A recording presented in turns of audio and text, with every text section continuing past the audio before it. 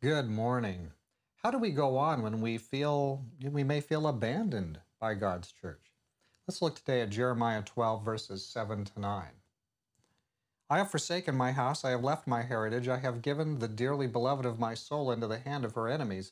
My heritage is to me like a lion in the forest, it cries out against me, therefore I have hated it.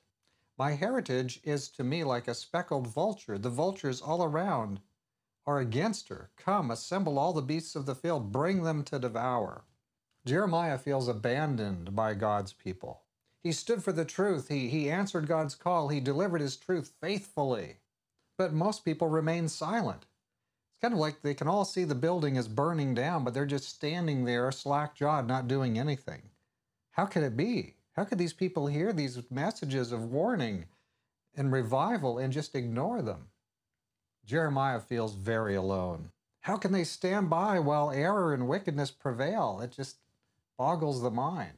Where are the men of faith? Where are the women of prayer? Where are the Calebs, the Joshuas? Where are those people? Where are the faithful to strengthen the hands of those who are doing the work and trying to be right? Jeremiah feels like someone who's surrounded by attacking animals. He's trying to do them good, but why don't they turn? Why don't they repent? Why don't they relent? Return to Jesus. When will they accept his efforts and turn to faithfulness and appreciate his faithfulness? Well, don't plan on it happening anytime soon. You can be an absolutely faithful worker for the Lord, working hard, and the devils are going to be working. You will be slandered, you'll be treated poorly, you'll be misunderstood, you'll be misinterpreted, and just expect it to be worse rather than better, even among those that you think are the people of God. And sometimes even God's servants, well-meaning, godly, converted, will misunderstand. And there will be a lot of friction and challenge. And we've read the history here. You've read the book of Jeremiah already, I'm sure. You already kind of know there's not wonderful days of glory and acceptance ahead for Jeremiah. There are more intense times and even more intense persecutions coming up.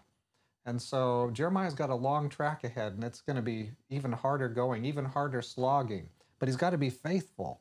And then there's you and I. What about us? We need to hang in there. We need to be faithful to God. We need to be like Jeremiah. If I could say something to Jeremiah, I'd say, hang on, man. You don't know what's coming, but hang on. The Lord will be with you. Don't hold your breath waiting for people to jump out and support you. Somebody might. But you know what? Just whatever you do hang on tight and be faithful to the Lord. He's with you. He knows you were dust. He knows you're like, green grass one day that wilts the next. He knows our lives are short.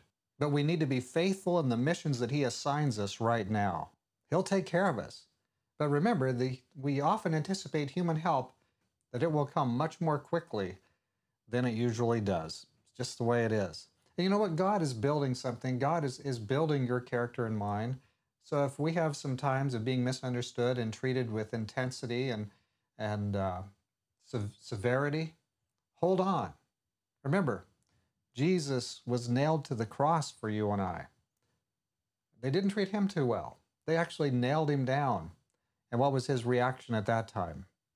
He didn't leap down and start throwing thunderbolts. Father, forgive them. They don't begin to grasp what they're truly doing.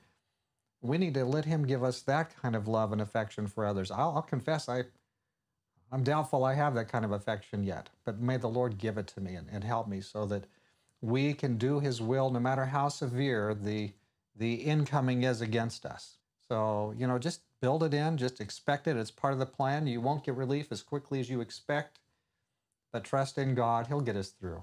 Let's pray. Dear Father in heaven, Lord, help us to hang on tight. Help us to be faithful. Help us to be right exactly in that space where you want us, Lord, serving you, being faithful in delivering your message, faithful in loving others.